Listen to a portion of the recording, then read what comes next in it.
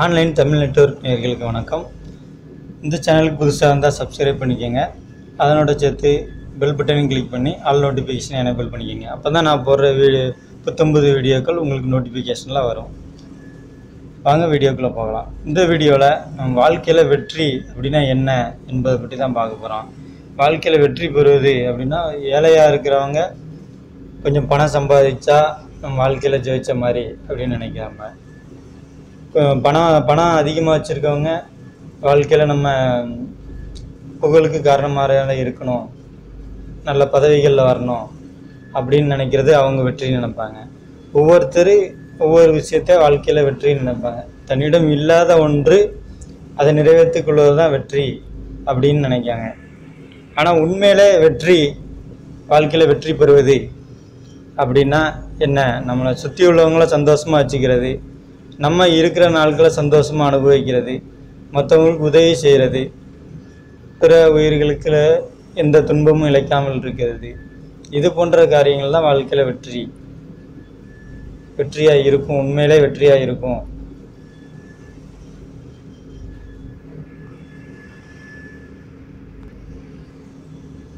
வாழ்க்கையில் ஒரு காரியத்தில் ஜெயிக்கணும் அப்படின்னா நம்ம என்ன விஷயத்தெல்லாம் பின்பற்றணும் அப்படின்னு பார்த்தோன்னா, ஒரு சரியான அந்த நம்ம அடைய வேண்டிய இலக்கை பற்றிய சரியான புரிதல் நம்மளுக்கு இருக்கணும். இருந்தால் மட்டுமே தான் நம்ம அந்த காரியத்தில் ஜெயிக்க முடியும். எந்த ஊருக்கு போகிறோம் அப்படிங்கிற பற்றி தெளிவான ஒரு ஐடியா இருந்தால் தான், சேரும் இடத்த பற்றிய ஒரு தெளிவு இருந்தால் தான் செல்ல வேண்டிய பாதை நம்மளுக்கு வந்து சரியாக அமையும். அதுதான் சரியான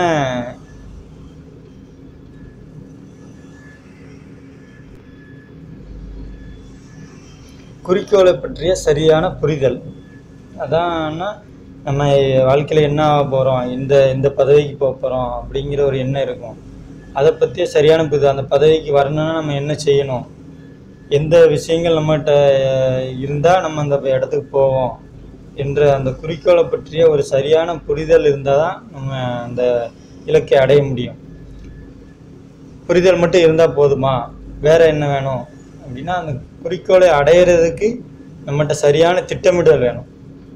சரியான திட்டமிடல்னா குறிக்கோளை அடையிறதுக்கு நம்ம செய்ய வேண்டிய காரியங்களை எப்போ செய்யணும், அதை எப்படி செய்யணும் என்ற சரியான ஒரு திட்டமிடல் வேணும். சரியான திட்டமிடுதல் இருந்தால் மட்டும்தான் நம்ம அந்த குறிக்கோளை நம்ம அடைய முடியும். சில பேர் வாழ்க்கையில் நம்ம இந்த உயர்ந்த படிப்பை படிக்கணும், இந்த ஒரு வேலை பார்க்கணும், ஒரு விமானத்தில் பறக்கணும் அப்படின்னு ஒவ்வொருத்தருக்கும் ஒவ்வொரு கனவு இருக்கும்.